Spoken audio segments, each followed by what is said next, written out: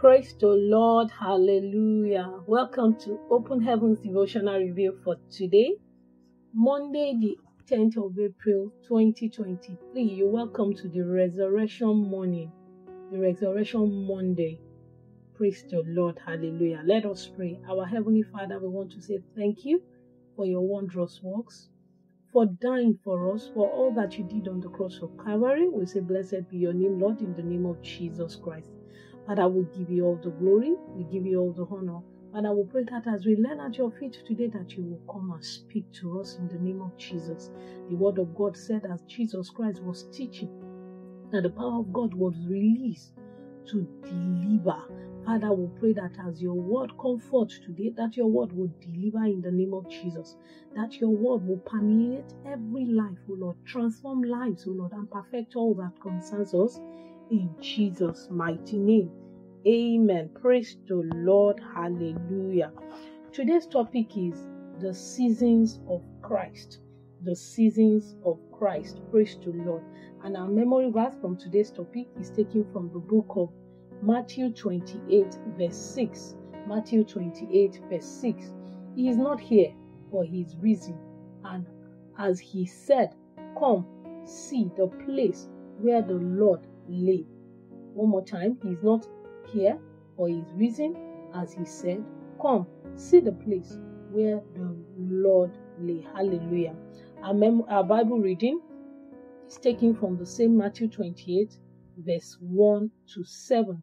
After the Sabbath had dawned on the first day of the week, Mary Magdalene and the other Mary went to look at the tomb.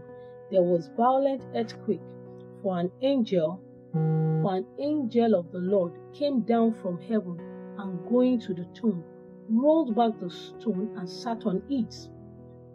His appearance was like lightning, and his clothes were white as snow. The guards were so afraid of him that they shook and became like dead men. The angel said to the women, do not be afraid, for I know that you are looking for Jesus who was crucified. He is not here, he is risen, just as he said. Come and see the place where he lay. Then go quickly and tell his disciples, he has risen from the dead and is going ahead of you into Galilee. There you will see him. Now I have told you. May the Lord bless the reading of his words in our hearts in Jesus' name. Amen. The message. Between every 2 days in a man's life, there is always a night. Even Jesus Christ experienced his own share of days and nights. Jesus' first day came when he was born.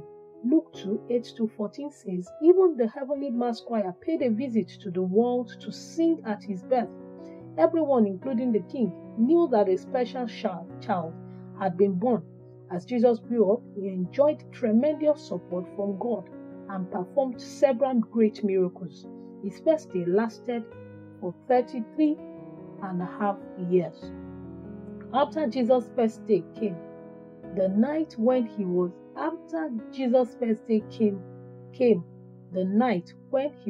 crucified. After first Jesus day came the night when he was crucified. Matthew 27. There was darkness at noon as the sun refused to shine that day. Matthew 15 verse 33. He was lonely as all his friends had forsaken him. His very close friend even denied him. Matthew 26, 69-74. There was also sorrow and fear amongst his disciples. John 20 verse 19. Thank God the night lasted for just 3 days. If you are in a period of night now, that night will end today in Jesus' name. Amen. Matthew 28 verse 1-7 marked the beginning of Jesus' second day. Several things happened to herald the new day. First was a great earthquake to signify to the whole world that a new day had come. Then an angel came down, rolled away the stone to his tomb, and sat on it. He sat on it to say, this time around, we have permanent victory. From today onward, every door that God opens to you will never be shut again in Jesus' name. Amen. Matthew 28 verse 4 says that the keepers became paralyzed by fear. They were so frightened, they fell down as dead. This is good news for you because Now that you are in the season of your Savior's day, when your enemies see you coming, it is either they run or they faint. Jesus' day is one that will last forever. Hallelujah. Soon he will come to take his children so we can reign with him in glory. If you are amongst his children, congratulations. But if you are still committing sin, then you are crucifying Jesus Christ afresh. Hebrews 6 verse 6. So you will be treated like one of those who crucified him. If you are wise, you will give your life to him now and stay away from sin forever. Praise the Lord. Hallelujah. The topic once more is the season of our Lord Jesus Christ. The seasons of Christ. And just like we also have seasons, which is day and night, our Lord Jesus Christ also has seasons, and that's what we've been made to understand. These seasons are usually days and nights. And like our daddy has explained it explicitly through the help of the Holy Spirit, that Jesus Christ also experienced his own fair share of day and night. During his day, when Jesus Christ was born, the angels were made to understand that the mass choirs of heaven, they paid the earth a visit. They were singing praises unto the name of our Lord. Jesus Christ experienced his morning. Even the king and a lot of people, everyone knew that indeed a special child has been born. And another thing that he experienced during his first day was that he enjoyed tremendous support from God because he performed great signs and wonders. And this season lasted for 33 and a half years, according to the word of God. Then after that was his night. Jesus Christ experienced night. And peradventure, you are also experiencing your own night now. You should know that you are not alone, that Jesus Christ also had his own fair share of night. The night lasted for 3 days, but it was like eternity. He went through a whole lot. He was forsaken during that night. His people, his close people that were supposed to be his friends, they denied him. Even the apostles, they were afraid. They were scared, and they ran for those 3 days. In that 3 days, it was also recorded that there was darkness on the earth. During his morning, the angels sang, but in the night, there was darkness on the earth. The moon and the sun, they refused to shine. So he was lonely, he was beaten. The word of God also recorded that his clothes were taken from him. So he was in shame. He was carrying that cross. They were shouting, crucify him. Everyone in the community, they were all against him. They wanted him dead. And they achieved their aim. You can imagine, for a whole God himself to be beaten, and he humbled himself. Praise the Lord. But what happened at the end of the day? After that also came morning. Hallelujah. After that also came morning. As is recorded according to the word of the Lord Jesus Christ. The Lord. After that night came morning. Like from the Bible reading that we read today, he said he is not here. He had risen, just as he said, come and see where he lay. Praise the Lord. Hallelujah. And that marked the beginning of the second day of our Lord Jesus Christ. Peradventure, you are going through so much right now. Peradventure, you are going through a lot in your marriage. It could be your marriage that is suffering. It could be your job. It could be that, a lot of people are also against you. It could be that your friends have deserted you.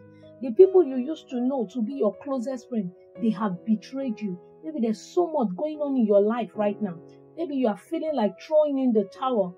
I listened to the story of Pastor Bolaji yesterday, and he said before he started the online prayer that he does, that prior to that time, he was betrayed, his closest friend and everything. He was going through a lot. That he was even, he was thinking there was so much going on in him that it was almost even suicidal. Maybe for you, it's similar to that. Maybe what you are going through your own night.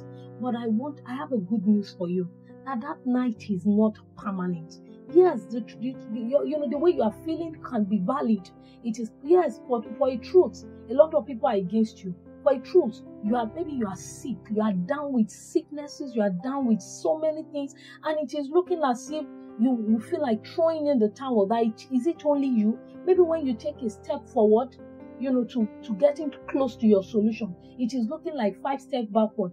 Or peradventure, you have been in that night for too long and you are weak and you are saying, no, I can't do this again. But I have a good news for you, that joy cometh in the morning. Trouble may last for a night.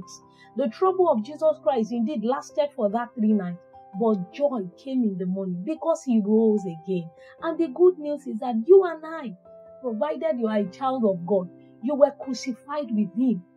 All those sicknesses, the fear, the fear of your job, the troubles that you are going through, that stagnation, that sickness, everything that you may be going through one way or the other, they were dead. They were crucified together with Christ. He said, I have been crucified with Christ. Nevertheless, I live. The life that I live now, I live in faith of the Son of God who died and gave his life for me. So when he died, when he rose, that was the new day. And it is also a new day for you and I, because you were crucified, not just you. Everything that represented night in your life was crucified with him.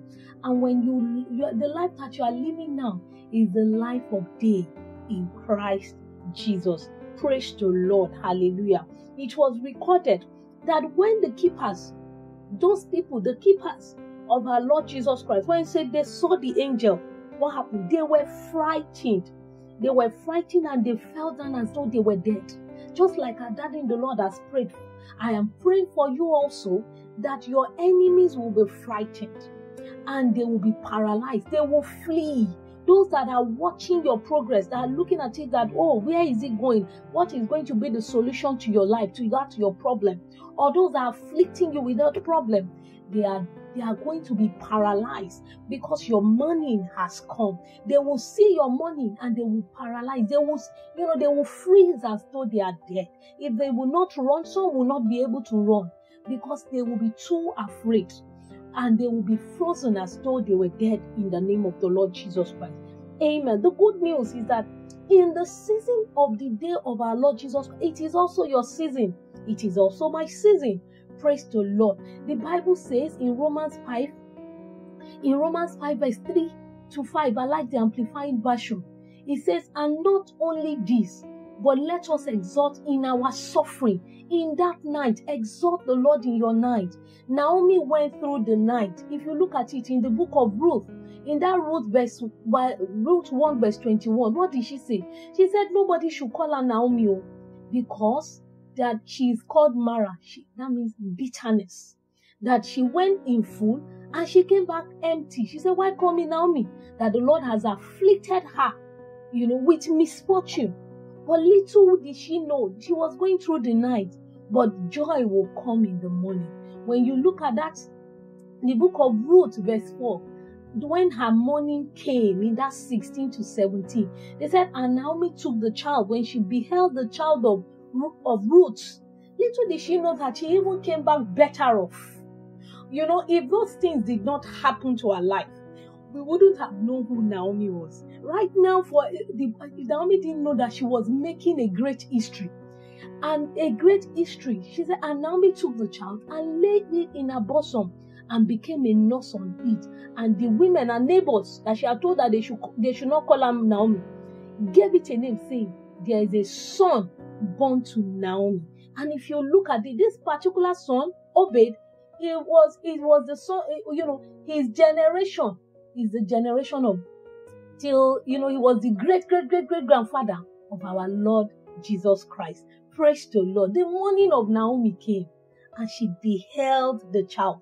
Your morning is coming. Your daytime is coming. And the good news is that the daytime has come. The word of God says you shall know the truth and the truth shall set you free. Because the day we are living in the daytime of our Lord Jesus Christ. And because for you and I, the night ended when our Lord Jesus Christ's night on earth ended and our day has come. That night of sickness, no matter what it is that you are feeling, don't allow the devil to take advantage of you.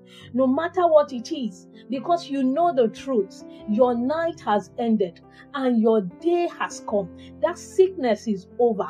That tribulation, that trouble in your marriage is over. That trouble in your job is over. That stagnation is over because your joy has come. Your morning has come, and it is permanent. It's a permanent victory because the stone was rolled and the angel of the Lord sat on that stone. Like Adadia said, he said it represents a permanent victory. Praise the Lord. So your victory is permanent in the mighty name of the Lord Jesus. Congratulations to you and I, because our victory is permanent. Why do we know that our victory is also permanent? When the morning of Jesus, when he died, he said it is finished, because the night is finished. That sentence has been fully paid for. Maybe peradventure they have told you that why you are having these issues because your great-great-grandfather committed one sin, or maybe there's a covenant and everything. But Jesus Christ paid it all through his blood. The debt has been fully paid, and the battle has been won. The battle over sickness, over issues of your life, has been fully won by our Lord Jesus Christ. That's why he said it is finished. And Jesus already fought the battle. And what happened? For you and I, we are enjoying victory. It is the day of victory.